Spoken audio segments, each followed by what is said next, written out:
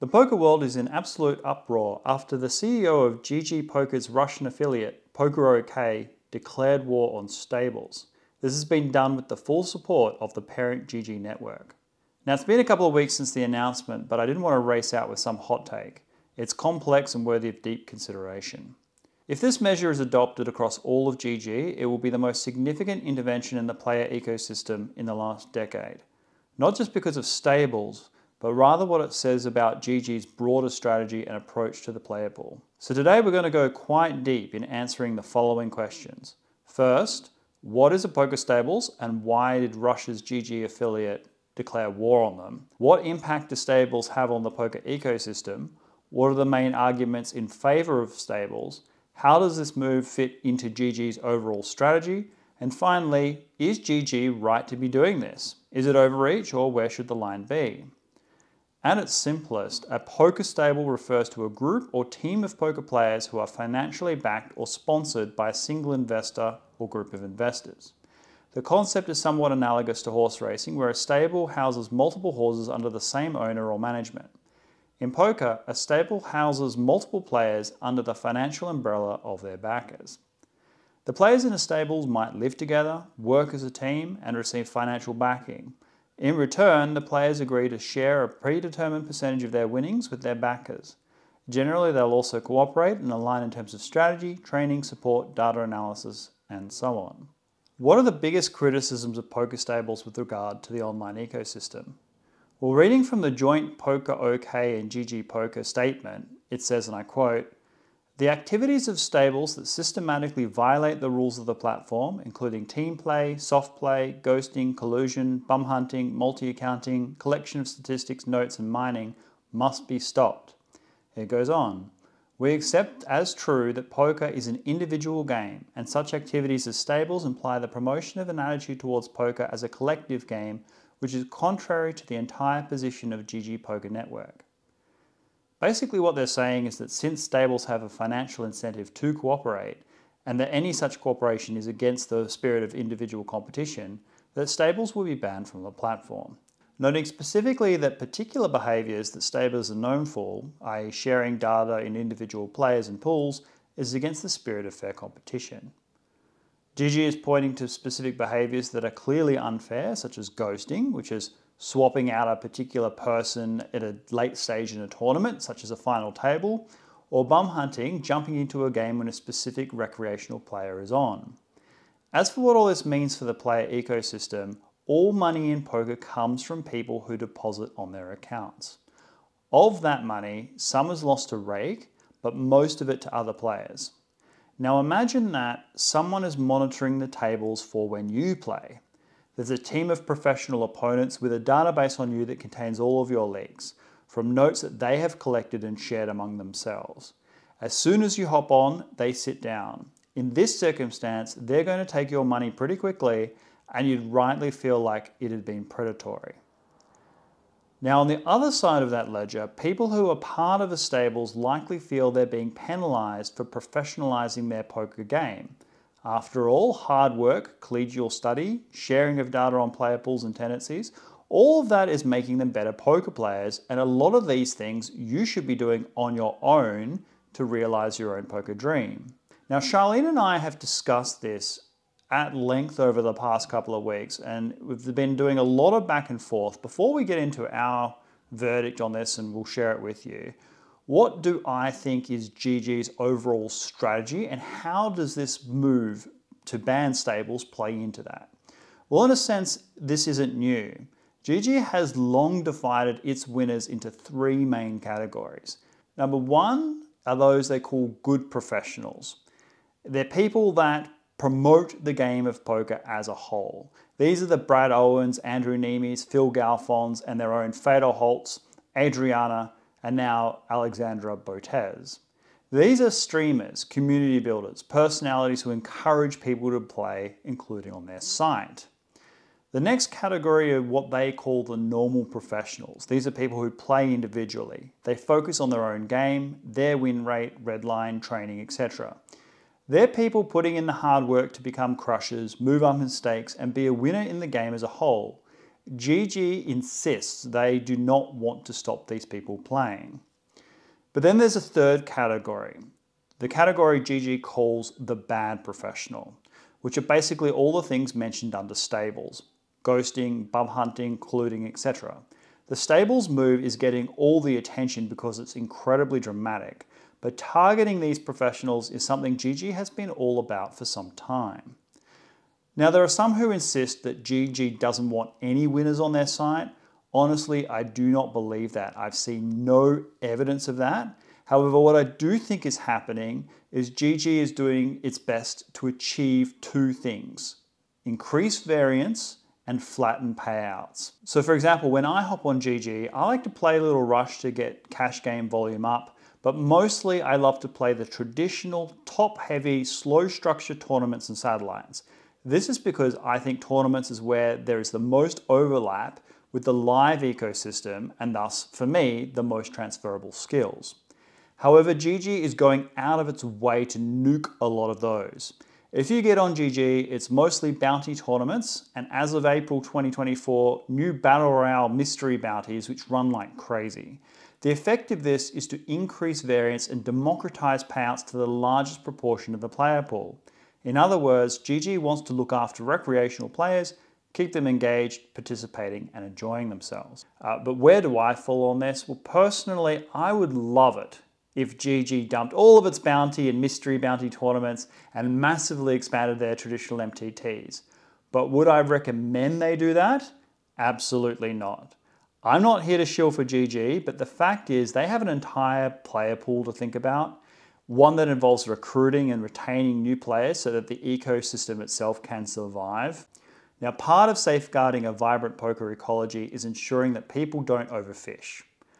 I think, frankly, GG are doing a lot of the right things in this regard. We as poker players should not be acting entitled. Despite what professionals like to think, online poker platforms really don't owe us anything. We owe them for keeping the whole system afloat. So at the risk of incurring the ire of some people I really respect, I actually agree with GG on this one. Poker is an individual form of competition, and too much cooperation creates an unfair playing field. It creates an unpleasant environment for new players who, if constantly preyed upon, will become cynical and quit. If breaking the stables helps preserve the game, I'm all for it. So I have Charlene here, and we want to have a quick chat on camera about this subject. We've talked a lot off screen. We have quite different perspectives on this, but Charlene's is quite unique. So what do you think about GG's move to ban stables outright? And we said, be clear, Poker OK, Rush's affiliate, but part of the GG network. I guess one solution is to make it more fair and transparent. So what if in the system they self-identify themselves as part of the stables rather than ban it outright? So what would transparency do? Well, it enables the players choice to play against a player that they know are part of the stables or they're not. And I guess there might be an unintended consequence of like everybody knowing what a stables is, choose not to and opt out. Yeah, I found this really intriguing when you first mentioned it, because I haven't heard it anywhere else, where the idea would be that you get on GG and you have to select, in the terms and conditions, are you part of a stables? You click yes. And then there is a bright tag on your account for all the other players to say, this person is part of a professional collective and therefore be warned. And this would, I think, allow ordinary players to kind of counter-exploit, because let's say players aren't check raising enough and the stables know this in a particular field, so they're constantly betting at a high frequency, knowing they're not going to be punished, and if someone check raises, they fold.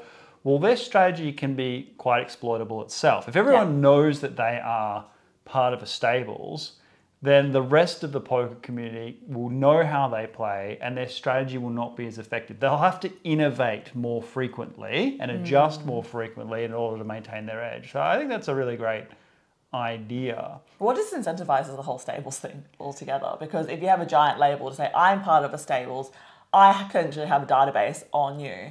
Like as a recreation player who's just getting to poker, just wants to train and understand the game, like in an authentic way, of course I'm going to jump out. Why would I want to be read in that way?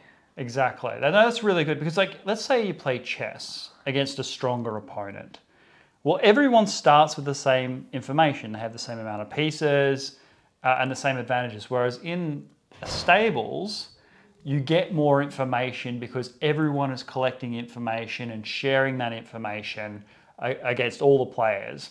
That kind of organization means that you effectively start the game of chess with more pieces. Poker is a game of incomplete information. So if you've got more information, then you have an advantage. Now, some people would say, well, that's what poker's all about. Poker is about identifying exploits and finding counter strategies to maximize your EV.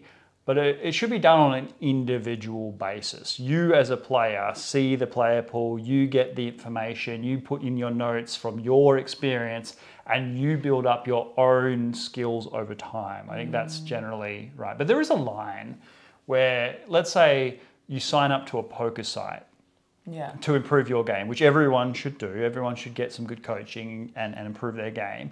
And those coaches are going to have access to population tendencies, and they're going to advise you based on these kind of exploits. I think the challenge is when you've got an organized outfit where they're all working together to monitor in real time particular players jumping on and targeting those players. Oh yeah, for sure. Like if you have, I don't know, Teddy Bear 58 and everybody knows what the tendencies of this user is, and everybody's like, okay, like they check raise, they under check raise or whatever. For sure, that person itself, you don't know who they are. They could just be an everyday recreational that has a big bankroll and wants to learn poker, but suddenly if they realize they're getting exploited because of these stables, then they're off the site, and that basically shrinks the player pool quite significantly. Yeah, I'm kind of disappointed with some of the professionals out there who are using their sway in the poker community to really fight back against this move. I understand for people that own stables or are a part of stables because they have a direct interest, and everyone should be able to fight for their survival in the poker world. Like, I don't begrudge them at all putting their best case forward. Are most poker professionals part of a stable? Is that like a normal thing, or is it still quite a fringe thing? I think it's neither. It's not quite fringe. They are common. Right. And most poker professionals will swap action with people in various tournaments to smooth out the variance and so on. But whether they're part of an organized stables, that's still, I think, a small number. And one of the problems is that so many players don't even know what a stables is. That's why I spent so long in the introduction explaining it. But the thing with the professionals arguing, against it, who aren't part of the stables, they're just like, GG's trying to stop everyone from winning and all of that. Well, actually, everyone who starts in poker starts out as a recreational player, right? And if you had been that person that the stables was targeting when you first started out, how far would you have gotten your pursuit of your poker dream? It's no good in one hand to be like, here's the poker dream. If you work hard, you study, you do all the hours, you make all the sacrifices, you can succeed in this game on the one hand and have the deck completely stacked against them in the other. That's not the right way to go about it. For sure. And there's already anxiety in the online poker space with the rise of AI and bots. Like this is another layer in which provides a lot of doubt and the stability of the poker ecosystem online. So I guess it's that. No, that's a really good point. No, seriously, that is a good point. The fact, one of the great challenges that GG and the online poker, existential threat to online poker, is the fear that people have in the integrity of the game, right? Now, if you get online and there's a group of people that swarm you and seem to just beat you every time because of your exploits, you're going to be suspicious of the integrity of that website. You're going to be like, hang on a second, why is it that when I go and play in my casino or in a big live multiple tournament, I get much further and do my deep runs, whereas when I'm online on this particular website, I get knocked out in straight away. Well, you're going to be thinking, hang on a second, I'm getting like nixed here. I'm getting cheated, and you might suspect that it's the website itself. You'll be like, okay, maybe they've got their bots and they've got their RTA and they've got their AI trying to take all the money from the players, when in actual fact it's these stables that have got these highly coordinated outfits. And then of course there's the actual behaviours, the colluding, the bum hunting, the ghosting. Stables do have a financial incentive to do that and the means to do that. You know, if you're in the final table of a major tournament, you're living with a dozen other professional poker players. There is a strong, exactly, exactly. So I think GG is doing a lot of good here. The thing that I hate, as I mentioned in the intro, is that they're basically making all the payout structures super flat. They're doing all these bounty tournaments and things. I love the traditional format, the MTT. I think nothing beats it. Yeah. But that's my bias as someone who's more experienced than most players playing that. But if I was coming up and losing all my money straight away, I would be quite grateful that GG has come up with new systems of mystery bounties and the battle royales and the bounty tournaments and things to keep me engaged. And I don't accept the argument that GG doesn't want anyone to win with these new structures. No, what they want is to maximize the pool of poker. And that's something that individual professionals are kind of selfish about. Oh yeah, for sure.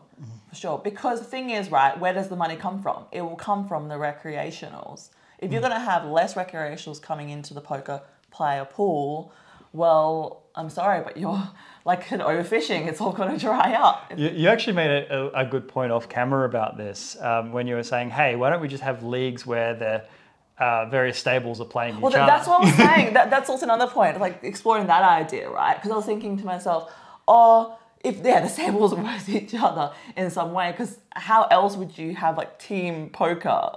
No, that's a great point, but they're not going to do that, obviously, because they're in there to maximize profit and they don't want to play other professionals. Now, I do think that the practical effect of having the transparency, giving players the option not to play against people who are part of the stables, forcing the people in stables to show the rest of the poker community that they're in a stables, will be the death of stables, because people will stop playing with them. Yeah, they'll opt out, and then even if they try to lie and cheat, the AI bots will be after them if they're behaving in a way that they are part of the stables and they didn't agree with terms and conditions and make that transparent, well, they're kicked out. Yeah, and everyone will be watching how they play super closely. Like if you're at a table of 8 people and you're trying to keep track of everybody, well, if you've got something that flags someone as part of a particular team, you're going to be watching their frequencies and their tendencies way more than everybody else. So I think without actually outright banning stables, which is kind of something I approve of, I think your solution, it will improve the integrity of the game without having to take that drastic step. So I just found that really novel, and perhaps people at GG might want to take that on board. Yes, for sure. But yeah, what about you guys? What do you think? Do you think that this is just overkill, that this is trying to destroy the professionalization of the sport, that maybe you're not a professional yet, but you have aspirations to become one, and you don't like the way that they're kind of cracking down on the winners? Or do you kind of agree with me that, you know, we can't be selfish about these things? I think GG is thinking mostly about how to attract more people to the game. What about you? Then, of course, like average me wouldn't want to go and play online poker at all, or even try to, because what's the point? Like, you're going to exploit it. There's no way of progressing my game because I'll be a target. And that's what the stables are. The stables is to find all those recreationals who do have a big bankroll, want to learn poker but aren't there yet. And quickly, in the short term, might get a lot of profit. In the long term, it's just going to dry up. The game's going to dry up and people aren't going to trust it anymore. Yep. So, yeah. Solid. All right. Thank you very much for watching, guys. I know that this has been the biggest debate in all of poker at the moment. I expect that to continue in the comments below. But yeah, have at it. Just be polite about it, and we'll see you next time. All right. Catch you next time. Ciao for now.